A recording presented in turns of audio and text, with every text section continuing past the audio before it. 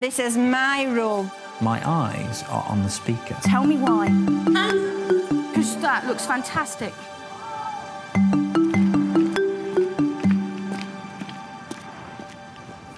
Right, OK, 9 orange. Just have you lining up nice and quiet with me, please, ladies.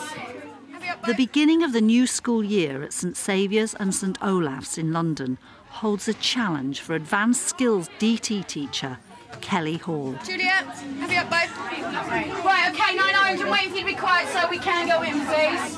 How to get the boisterous Year 9 to toe the line. Quick as possible, hanging your blazers up. Put your bags in the boxes underneath for me, girls. Quick as possible. John Bailey's sitting in. Now, there's still some people standing up. Take a seat for me. The next 10 seconds will be the only time that Kelly mentions the rules. 2 rules that I have. When I'm talking, I want everybody's eyes front, pencils down, and when other people are talking, you are listening, OK? Because it's really important that you're listening to what each other is saying, all right? Cindy, first one on the register. Yeah. Hannah, second one on the register. Aisha is sitting right here. Kelly maintains discipline by rewarding positive behaviour. But will it work with 9 orange? And what do I want you to get out of your folders? Your big up wall, OK? I want to be praising you this lesson and I need your wall out on the front so I can give you as many credits and things as possible. Part of the lesson is being prepared. So if you want to get your rewards, if you want to fill your wall up, then make sure you bring your folders, OK? If you haven't got it, then you can't get them. The first thing you want them to get out of their bags is their big up chart. What is it and what's it for? It's in the front cover of their folder, and it's so that as soon as they come into their lesson, they know it's going to be about positive praise. One of the things I'm going to do today, you know what I said, you've got your big up wall, OK, and how important it is that we're positive. What I'm going to do is, as you answer questions, I'm going to put a tick by your name so that when you're working, I can come round and put your stickers on your big up wall. OK, so Shannon's got one and Aisha's got one so far. No. It has really engaged them. They're really enthusiastic about taking part in the discussions, so they're not sitting there switching off, daydreaming, possibly tempted to chat to the person next to them. They're wanting to listen. They want to get the rewards that are going to go on their folder. The first lesson of the year is about product analysis. One of those chairs is ergonomic, one of them isn't. So you talk to me, first of all, about the differences between those 2 chairs. Juliet. It will mould to the back of your... Oh, good word there. It will mould to the back of you. OK, so there's some really good words there. Flexible and mould. Cindy. That one has a headrest. Right, OK, so it has got a headrest. Let's put a little mark on Cindy's. What else can I adjust? Shaniqua. You can adjust your sitting position. I can adjust the sitting position, and all of those different panels will be able to be adjusted, OK? But it's just a little smiley face sticker, just little recognition of a positive contribution that they make. Right, where's your big up walls, girls, so I can put your stickers on while you are writing? All right, Abigail, you've got 5. My gosh. I'm going to be running out of stickers with you, love. I have 1 here. You've got a blue one. Let's give you 2 different colours, just because you know what I'm like about colour, me. And they work, don't they? I see their faces light up when they get these stickers. Credit, because that looks fantastic, OK? And Juliet, you've got... Credit doesn't mean you actually get credit. Yeah, girls, if you get a credit sticker, that means a credit, and you've got a special one. You get that at the end of the lesson. Will that happen all the way through the year? Will they ever grow out of it? I hope not.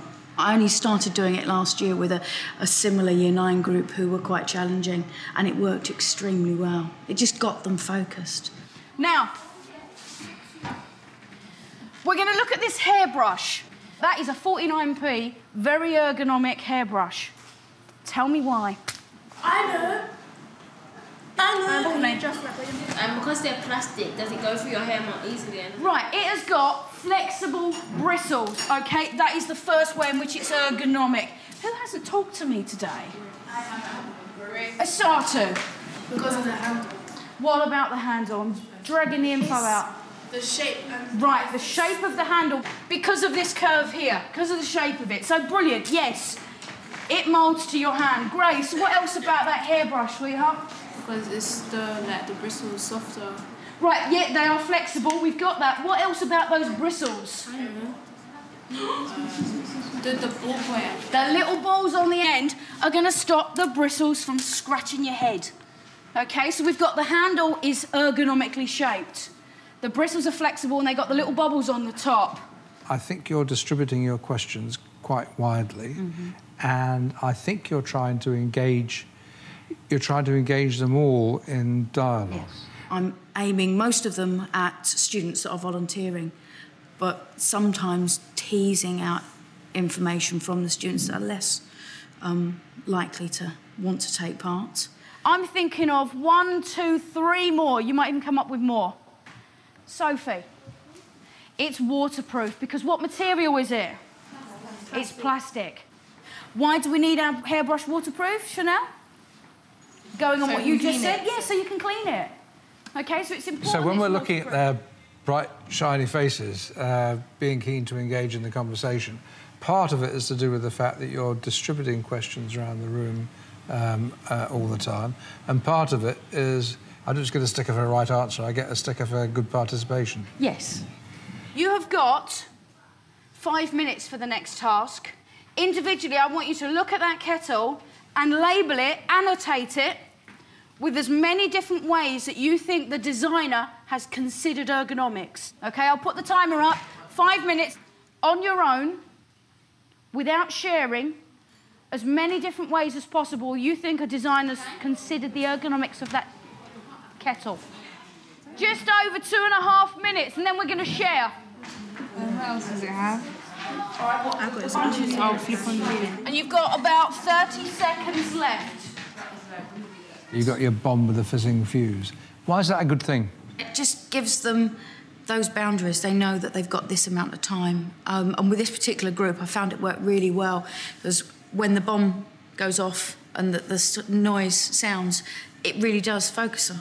And they know that's the end of that, and then they refocus back on me and the next activity. It did work really well. OK, put pens down for me, please. Megan? If you give them a chance to get bored, that's when they're going to misbehave. Thank you.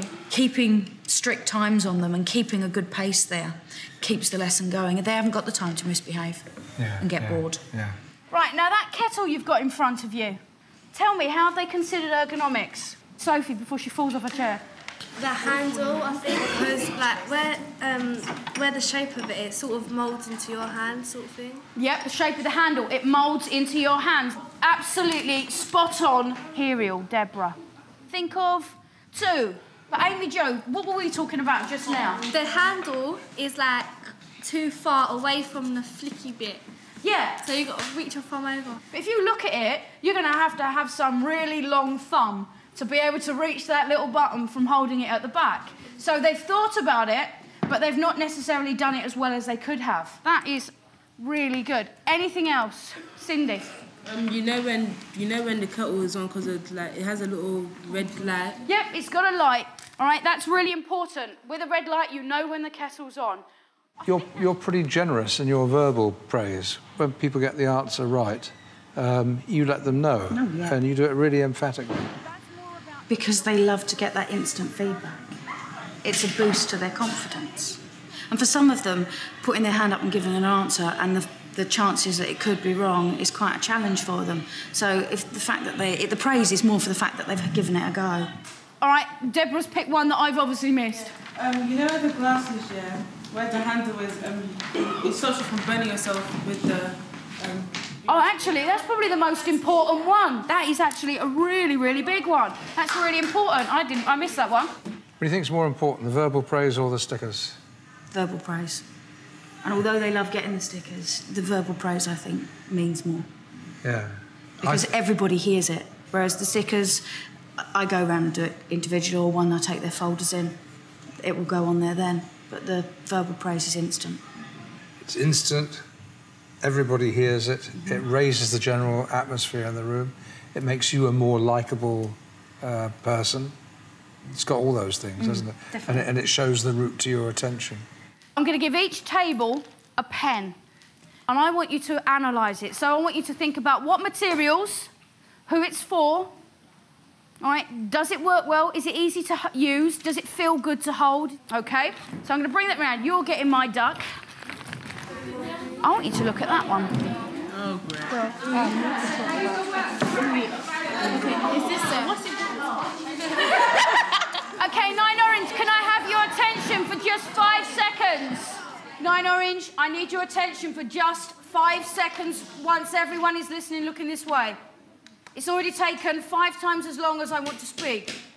Shh. Got the worksheet? You're not without fangs, are you? No. If I push you too far, I'll find out about it, won't I? 5 minutes. But you didn't apply a single sanction. No. Careful. Rubbish. Right, there's plenty of time. You can share. When, if ever, do you apply sanctions? Very rarely. Very rarely have to now.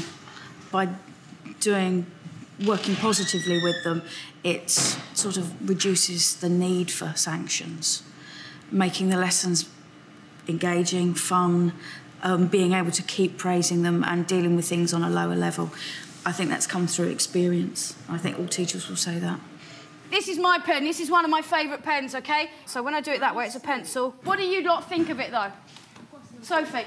When it's all metal or something like that, it's not as comfortable as you'd think, but when you've got a bit of rubber, it actually, like, it's more comfortable for your hand. Yes. And it's also quite safe because when you want to, like, put the pen back inside, you just have to press that button. Yeah, it's like, easy to retract it so that it's not pointing out. So that's a good one as well. This one's more about aesthetics. What did you lot think of it? Abigail? We thought that the pen wasn't that nice to write with, but it looked good, so it was more aesthetic than it was functional. OK. They're making good progress in this lesson, aren't Yes, they? they are. They're applying what they've learned about the ergonomics to something that they're physically playing with. A lot of that doesn't come out of a how to manage behaviour manual. A lot of it comes out of how to plan lessons with flow and engagement and pre-plan them properly so that everything's in the right place at the right time. Oh, definitely. Definitely. It's a 100-minute lesson. So I like them to have a lot of good resources, a lot of hands-on things, a lot of visuals. Your behaviour management, your teaching is absolutely organic, isn't it? It's not two separate departments. No. Right, I want to see the following people before they leave. Amy Jo, Juliet, Hannah, Deborah, please. Those people I want to see before we go. No, you're not in trouble. There it is. Now, come here with me. My little credit cards to it. Give it a blow for it to dry. What else have I got here? That is so cute. Oh my gosh. Thank you, miss. Give it a blow. OK, we need to keep this up, all right? Because you were just absolutely fantastic today. All right, some really, really spot-on answers. Thank you. I want to see more of it next week, all right? Well done with you spotting that answer, OK? Because I didn't pick that up, mate. It was really good. All right, then, darling. Thank you. In terms of them being the class you want them to be, how far down the road are they? I think another 2-3 weeks, and we'll have established all of the routines that we have. They'll know my expectations without me having to go over them, and I think we'll have achieved that good working relationship.